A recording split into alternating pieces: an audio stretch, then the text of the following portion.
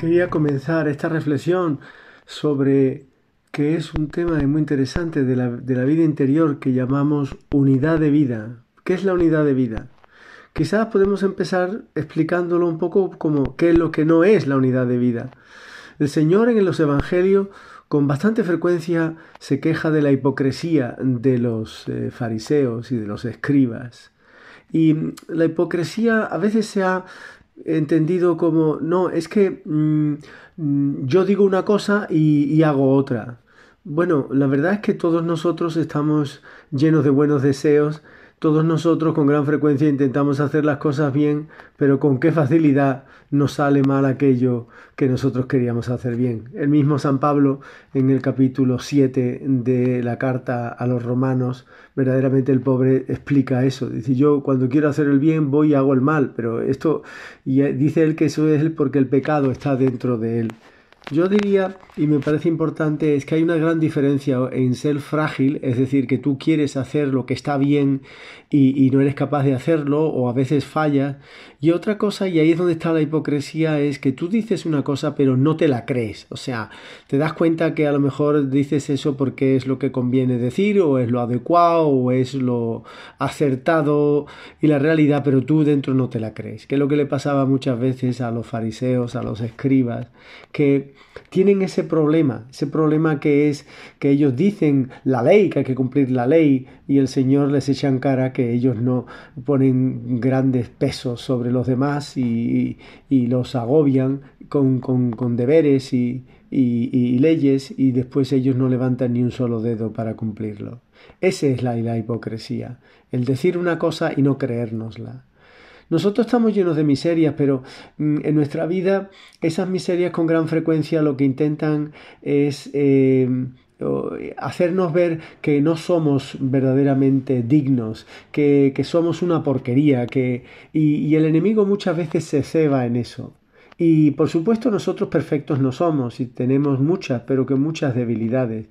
Pero en esas debilidades donde nosotros encontramos al Señor, donde sabemos que hemos de acudir a Él y decir, Señor, yo solo no puedo, ayúdame. Y en esa conciencia clara de que necesitamos su ayuda, pues ahí tenemos nuestra salvación, porque el Señor nos lo ha dicho, sin mí no podéis hacer nada. Pero también Él ha dicho otra frase que es pero que muy esperanzadora. Yo lo puedo hacer, yo soy capaz de hacerlo todo. O sea, sin mí no podéis hacer nada, pero para mí nada es imposible. Y eso es qué importante es saber que tenemos un Dios al que podemos acudir y al cual nada es imposible. Es verdad que no podemos manipularle, no podemos utilizarlo como si fuese pues la lámpara de Aladín, que tú la frotas, sale el genio y entonces 3 deseos. No.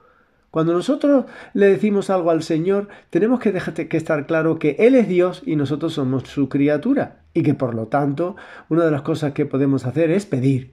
Pero eso no garantiza que nosotros vamos a conseguir.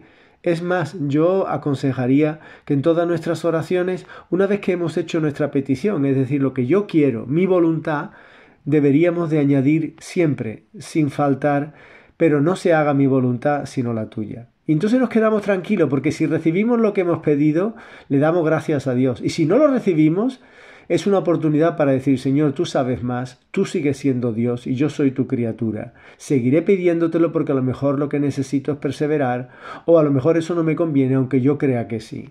Tú sabes más. Y esa conciencia es muy importante.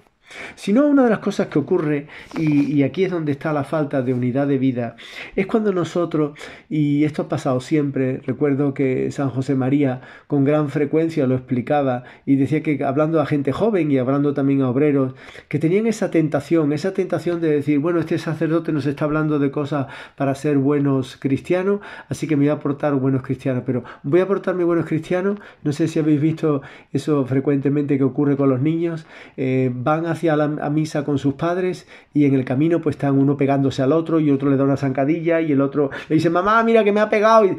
Entonces llegan a la iglesia, cogen el agua, si cogen agua bendita de la pila y inmediatamente se estiran como si de pronto ahora ya empezaran a ser buenos y nadie los va a ver. Es como si tuvieran eso, 2 vidas, una fuera de la iglesia y otra dentro de la iglesia. Y el Señor dice, no, tenemos que tener una misma vida. una misma vida que está llena de cosas, pues eso, espirituales y cosas materiales. Pero como Jesucristo, la gran revolución verdaderamente de lo que hace Jesucristo es que siendo Dios se hace hombre y por lo tanto une las dos cosas. Así que en tu vida y en la mía va a haber muchas cosas. No te preocupes y no te asombres de que haya pecado. Lo que tienes que hacer es convertirte, pedir perdón y volverlo a intentar. Qué bonita esa frase que repite una y otra vez el Papa Francisco cuando comenta que él tiene unos amigos que son montañeros y que cuando van subiendo a la montaña van cantando una canción que dice: en el arte de ascender, caer no es importante. Lo importante es no quedarse caído. No hacer de nuestra caída, no hacer de nuestro pecado una especie de modo de vida y decir, bueno, es que esto es así, yo no lo puedo evitar ni remediar, así que, pues nada, aquí me quedo. No, levántate. Es que voy a volver a caer, pues, y te vuelves a levantar. Ese es el secreto de una vida que verdaderamente quiere ser de una sola pieza. No como a veces ocurre, y tú y yo lo hemos visto tantas veces, pues esa esquizofrenia. ¿Qué es la esquizofrenia? Pues es un trastorno mental en la cual una persona adquiere como un delirio. Es decir, es esa persona que se cree que es Napoleón o se cree que tiene como algo que se mete en su vida y le hace ser como dos en uno. No, eso no puede ser. Nosotros hemos de tener esa misma vida y tenemos que ser la misma persona, pues en una discoteca cuando vamos con nuestros amigos, o en el vestuario cuando nos estamos cambiando después de hacer deporte, o en las redes sociales, o también cuando quiero ligar con una chica, pues entonces tengo que ser también lo suficientemente honesto como para decir, oye, este soy yo, o con un jefe o con un superior, a veces nosotros que a veces intentamos ese esfuerzo por impresionar.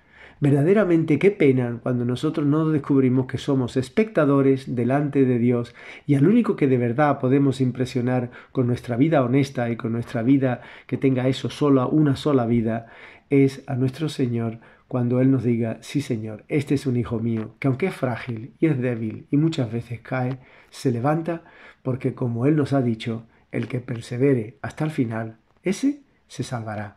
Que así sea y que el Señor te bendiga.